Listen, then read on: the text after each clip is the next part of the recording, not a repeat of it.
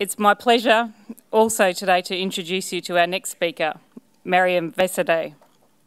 Mariam is a lawyer, diversity and inclusion consultant, author and social commentator.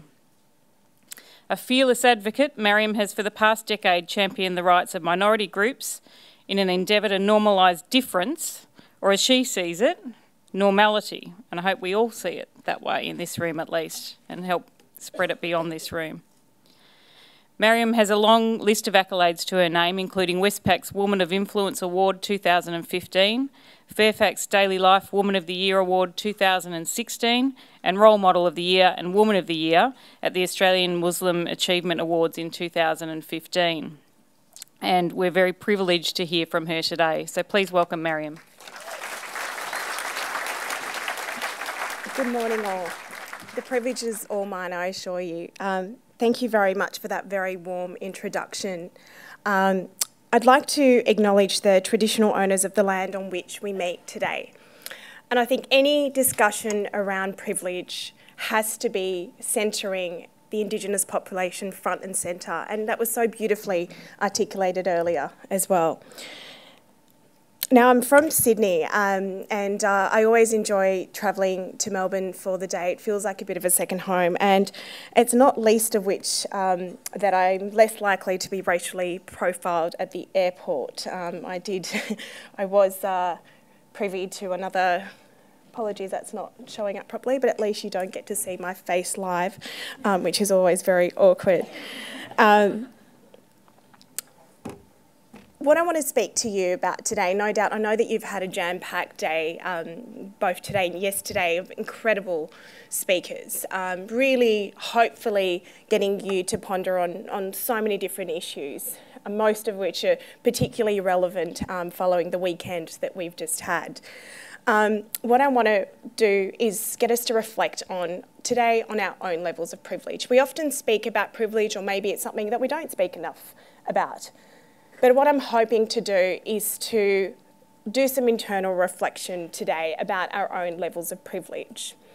And perhaps then it's a conversation that we can have much more broadly around privilege. And off the back of a fairly full-on election campaign, I would dare suggest that it is many of us need to reflect on our privileges and what that means.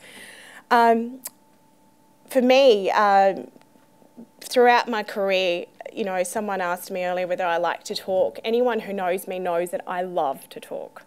I am a self-declared chatterbox, and having spent a decade as a lawyer, this was definitely a skill that really came in handy. I was always conscious of building rapport with my clients, and I remember one specific example where I'd built amazing rapport with an interstate client on the phone. And, we got on like a house on fire.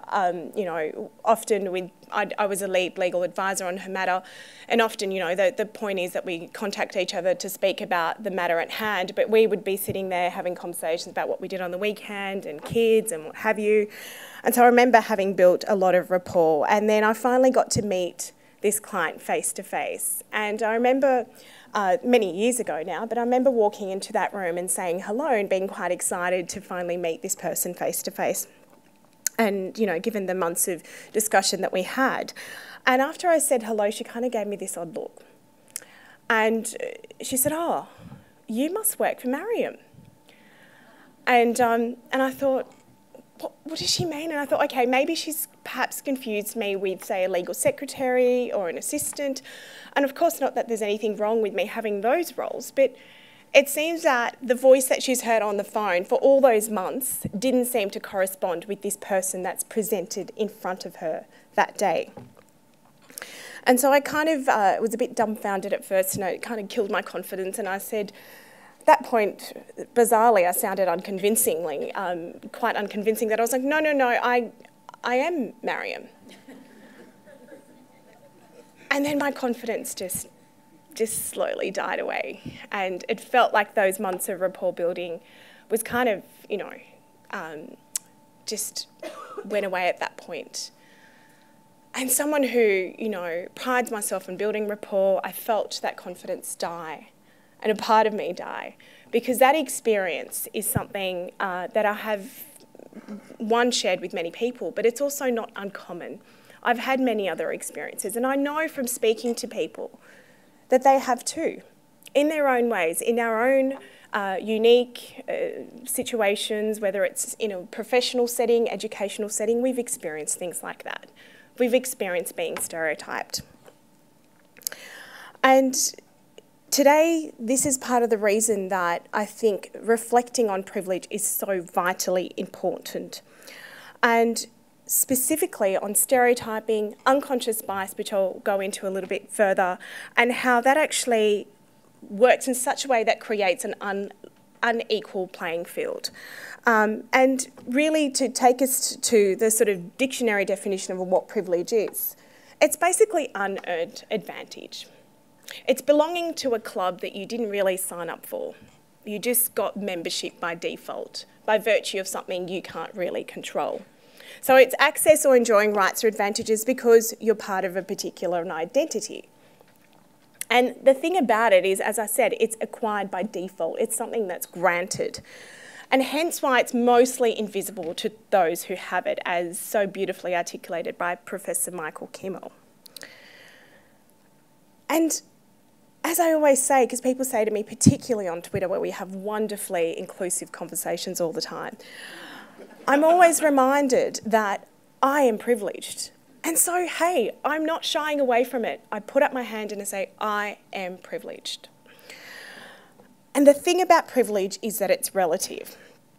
And it's ultimately subjective. And of course, those with the most amounts of privilege won't even be conscious of it most of the time, and hence why it's invisible to those. Now, dare I say it, I think a key message from this election was that not many of us want to give up our privileges. Not even if it helps secure a brighter future for our children and future generations.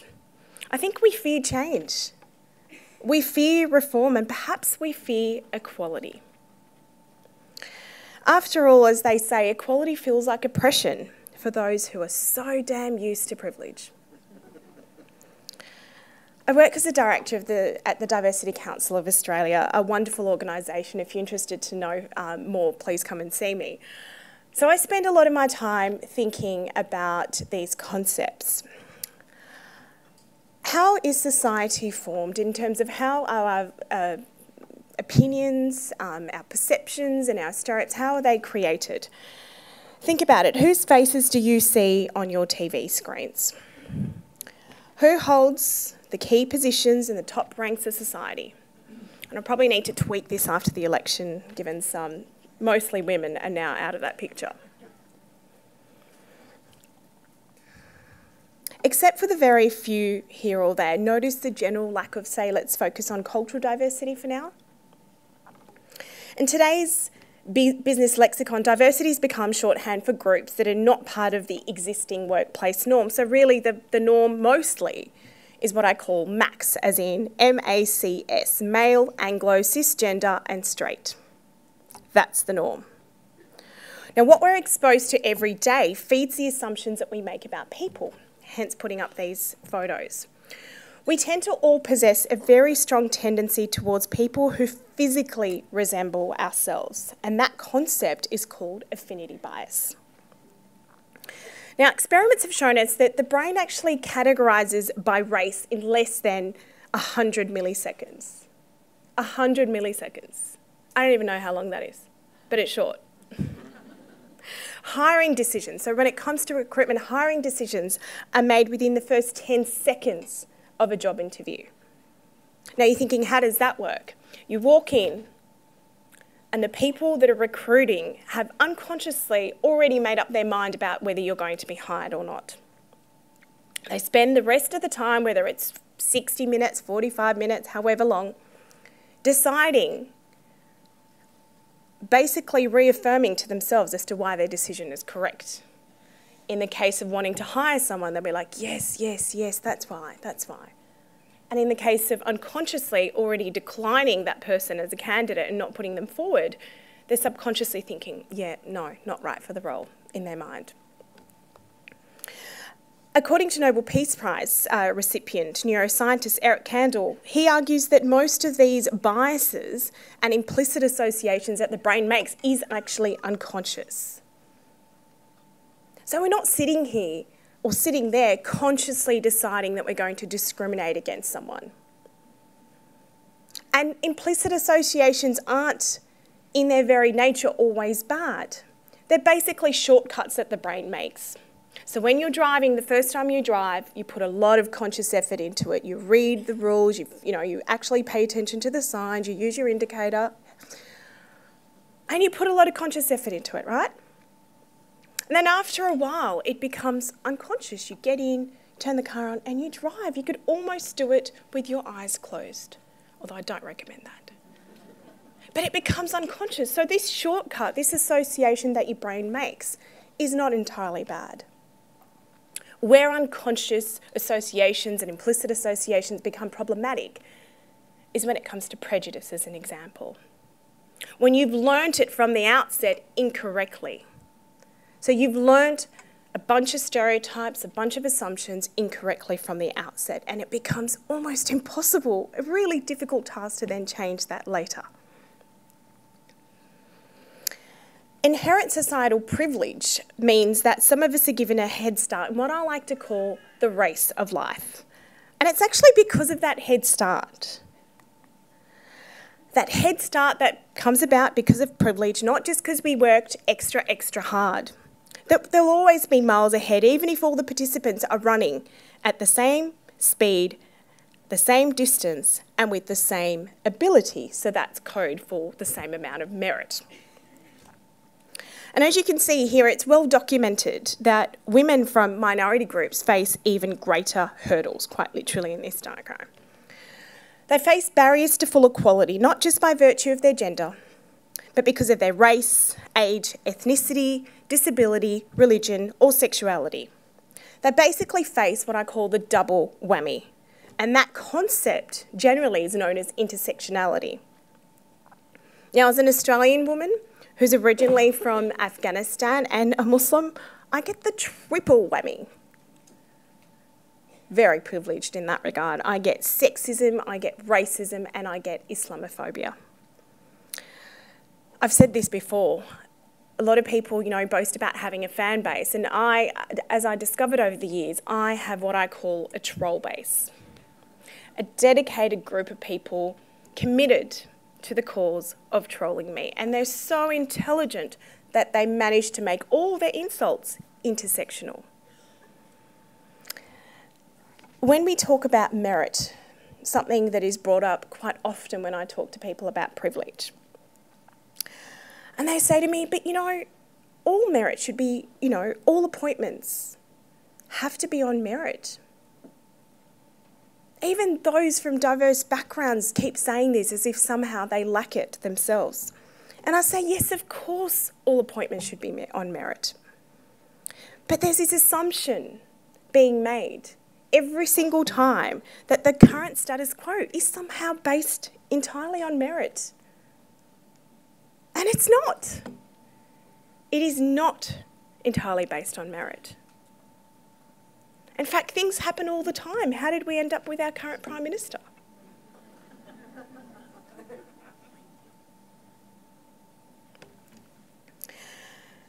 Those mounting this whole merit argument and then, taking that further and talking about positive discrimination, they want to ensure, they would hope that they actually got their jobs entirely on merit. But what if we reversed that argument and we challenged it a little bit? What if it was argued that it was because the system favoured them historically? It was because society favoured them because of their identity. Not discriminated against them, but favoured them because of, let's say, Max, male, Anglo, cisgender, and straight. Now, I recall a conversation that I was having with two senior managers about corporate Australia's shift to start focusing on cultural diversity within their leadership ranks. Of course, there was great more to do around gender diversity, but I remember specifically my role within that organisation was to look at cultural diversity and how we can formulate a strategy to do better in that space.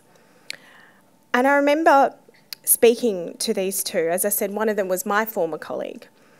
And she was of an Asian Australian heritage. And the man that was standing with her was her colleague, a man of Anglo-Celtic origin. And it's in the context of me telling them about, you know, what my role now entailed, looking at cultural diversity and potentially moving into cultural diversity targets, similar to what we've done with gender diversity, in which he turns to her and says, there you go, another leg up for people like you. I was mortified.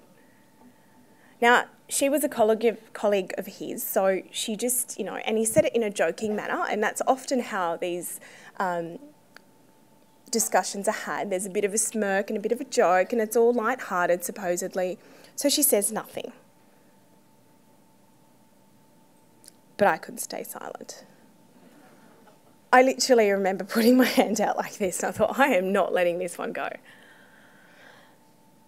And I remember I turned to him and I said, when you extend a hand to a group of people who for far too long have been effectively walking in the gutter, while others so comfortably stroll the streets, that ain't no leg up. That is not a handout. All that's doing is levelling that damn playing field. I won't tell you what he said. Trying to achieve equality, as I said, will inevitably feel like oppression to those who are used to that privilege. And I'm not here to get it all in your face and to offend people. But these are some inconvenient truths that we as a country need to face. And I feel like as part of the election campaign and in the immediate aftermath of that, there's a real lack of understanding as to how privilege operates. Somehow there's this assumption that it's all a pie and we all deserve an equal share of that damn pie. Not acknowledging that some of us already have our tummies quite full, while others haven't had any pie at all. I just made that up on the spot. I don't know if it makes sense. I'm hoping you get what I mean. So it does, I think, we do have this myth around meritocracy. We do have this myth around privilege, and we have a myth around entitlement. When we talk about cultural diversity specifically, and we talk about discrimination and racism, I want to quickly talk to you about some research. Studies have shown us that to simply attain the same number of interviews as a person with an Anglo-sounding name, candidates from Indigenous, Middle Eastern and Chinese backgrounds actually have to submit a ridiculous amount of more applications. So people say, well, if you have a go, you get a go, right? Someone says that, I'm not sure who. But studies have shown us that that's not always the case. These candidates were having a go. But when compared to Lisa and Andrew, candidates named Betty and Jimmy had to submit 35% more applications. Candidates named Nadine and Hassan had to submit 64% more applications. And candidates named Ming and Hong had to submit 68% more applications. So what I'm talking about here is submitting applications to get the one callback, as compared to an Andrew. So we're talking about getting a callback. We're talking about resumes that were sent out as part of a study that were identical. So nobody could say, well, this one had more merit, this one went to high school here, this one played golf over here. No. All of the resumes were identical. And what they found as part of this study was the callback rate depended on your name. Such an integral part of your identity. It depended on your name. Reflecting on my own career and some of the, well, downright jokes that I've had to make recruiters feel comfortable when they first meet me, to make them feel at ease, to make them remember, yeah, that you know, the woman I spoke to on the phone who sounded really funny and articulate and great, and I think she'd be a great fit. Yeah, no, this person standing in front of me is still that person, and they're the same. And I remember having to try so much harder to make them feel at ease. So they would get over that initial hurdle and hopefully put me forward to the next round. And I acknowledge that I've been very blessed and privileged throughout my career. But I now have an opportunity to voice my experiences and the experiences of countless others who face this still today. And they don't have the privilege that I have to sit here, to stand in front of you and talk about these experiences. I remember as a junior lawyer, I had some really bizarre comments made to me. And when you're new in any profession and you're a graduate, you're trying so hard to fit in.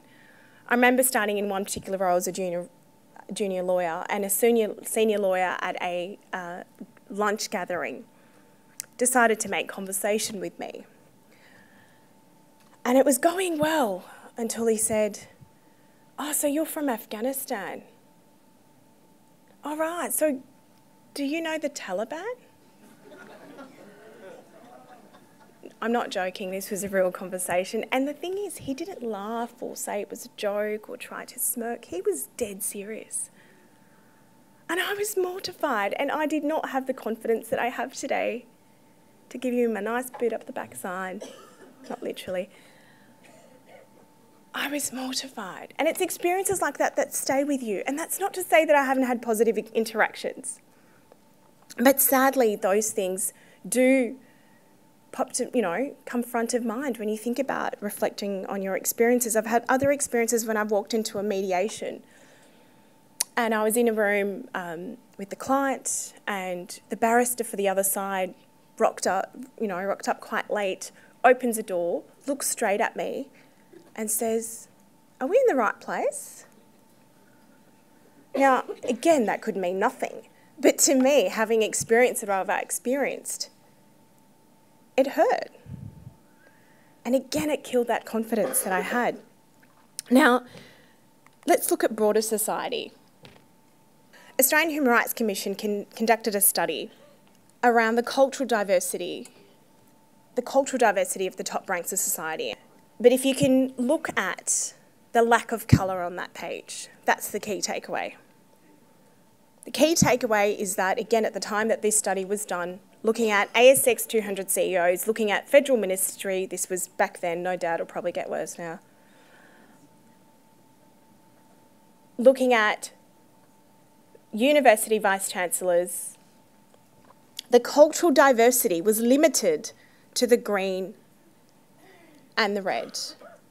And the definitions around Anglo-Celtic meant that they, I suppose, distributed in such a way that European was also in the grey. But if we focus specifically on the red and green, you can see the clear lack of diversity at the top level of society. And don't get me wrong, I'm not saying there's anything wrong with this. But that's assuming that it is based on a meritocracy. And I don't bloody think it is. I don't think a meritocracy exists in the form that we like to think it does. And as I've said, culturally diverse women like me, there's that glass ceiling that is talked about for women. It's double glazed when it comes to culturally diverse women. Hence why I've got heels like this. Because we have to smash it. And we've got to work together to smash that damn ceiling.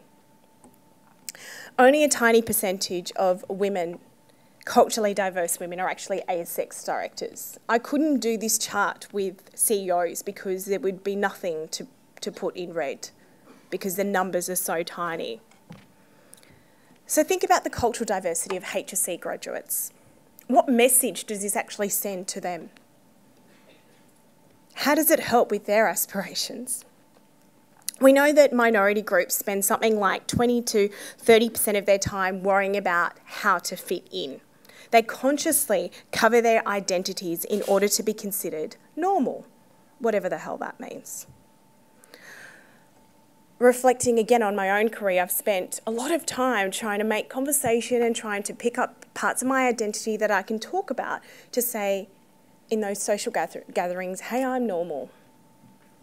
So I'd specifically talk about some things and then avoid talking about other things. And I'm sure there are people in this room that can relate in that regard. About trying so hard to fit in. Now imagine if people like me, people like you, didn't have to waste 20 to 30% of their time trying to figure out how to fit in. Imagine what that would do for the productivity of organisations, the productivity of this country. Imagine what it would do for people like me. Maybe I'd have more time working towards becoming a bloody CEO. There'll be those of you who are sold on the moral case for why change is required to level that playing field that we talked about. And I think most of you in this room probably fit into that category. We believe in the moral reasons for why you've got to create that equality. But there will always be people who'll only reflect on the numbers. They'll reflect on the business case or reflect on the dollar figures. And this is why I often talk about this research. Gender diverse companies are proven through McKinsey research to be 15% more likely to outperform their industry average. And you add cultural diversity to that mix, they're 35% more likely to outperform their industry average. So as I keep saying, cultural diversity, diversity of all dimensions, ensuring that you create equitable opportunities actually helps your bottom line. It brings about that competitive advantage. And again, we're not talking about tokenistic diversity. I'm not saying you've got to sprinkle some, sprinkle of women and a dab of colour here or there on your websites, on your marketing material and tick this box. Real, authentic diversity brings about diversity of thought, which brings about innovation. And of course, the inevitable flow-on effect is that you'll be reflecting your customer base and better meeting the needs of a multicultural Australia. So when we talk about privilege, I'm going to ask you to now reflect on your own levels of privilege. And with that, I'm hoping that you can all participate in this next exercise. If you could please stand up, and if you can't stand, please raise one hand.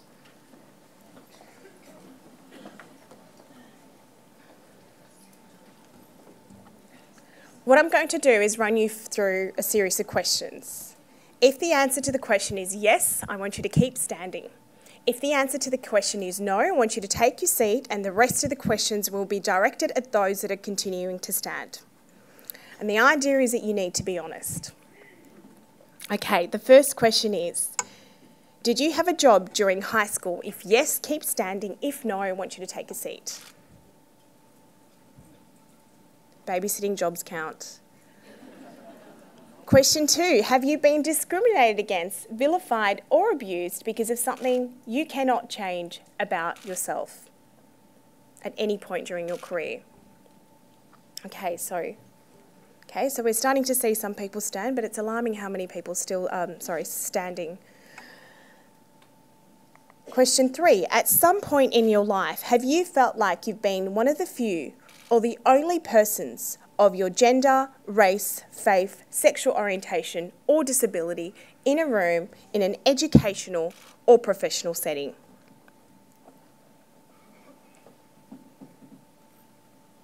Okay, so we're starting to see people sit. Question 4, final question. Have you attended a public school for the majority of your education?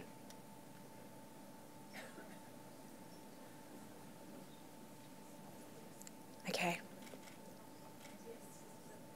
Now, without making anyone feel uncomfortable, let's take a look around the room.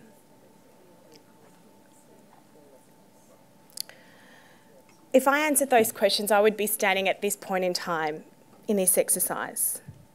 What I wanted us to do as part of this exercise was really to reflect on our own levels of privilege, but also to see who sat down at which point and who's still standing, and how their life experiences may be very different to ours. Thank you very much for being brave enough to participate, and please take a seat.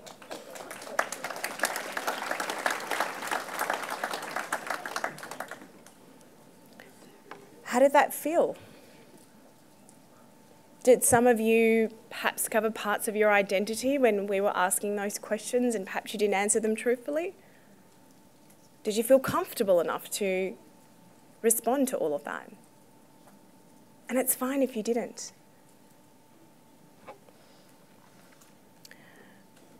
while we're reflecting on this, I want you to think of a person that falls into a sort of a category of people that we've been talking about. It could be your own child, it could be your neighbour, or just someone that you know and love. Someone who belongs to a diversity, one of the diversity categories we talked about. Now I want you to picture them as you think about this, and it could be yourself that you're reflecting on. Could you sit back and do nothing knowing that that person that you care about so much could face such odds simply for being who they are? That they could face that kind of discrimination, that they could face those kind of hurdles, that they could be trying to have a go and yet have the door closed in their face. And if you knew that person and you cared about that person on an individual level, you would fight tooth and nail to make sure those hurdles are no longer in the way. You would make sure that you would do anything within your capacity to level that damn playing field. There's never been a more important time for us to actually reflect on our own privileges, to become conscious of our unconscious biases. When we're driving, we know that we've got a blind spot back here. We know that it exists, but we can't see it immediately. But we do every single time make a concerted effort to turn our head, to look, and to adjust. It's not good enough to know that we're privileged and to know that we have these biases and these implicit associations. We've got to do something about it. We're living in an era where divisive politics has successfully otherised diverse minority groups.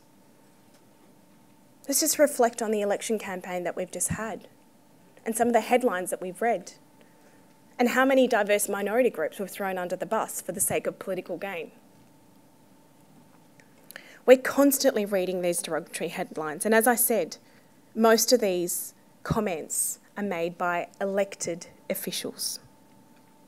When you excuse bigotry in words, you lay the framework to give bigotry in action a free pass. We know that we have an urgent issue of disenfranchisement among the youth, particularly those of diverse backgrounds. You know, we want them to constantly reach for the stars, but you can't aspire to be someone that you can't see. You simply can't. And we have to acknowledge that there is a difference between equality and equity. And this articulates it so beautifully. We need to acknowledge the institutional, social barriers that exist and that there is a difference between these two. And that's why additional measures are required, not to give some people an advantage above others, not to give them a handout or a leg up, but to ensure that there is a level playing field. That to ensure that despite knowing that they're running as fast as they possibly can, acknowledging that they won't always catch up. And if the moral case hasn't convinced you, reflect back on the business case that we talked about. The thing is, you can't address inequality equally.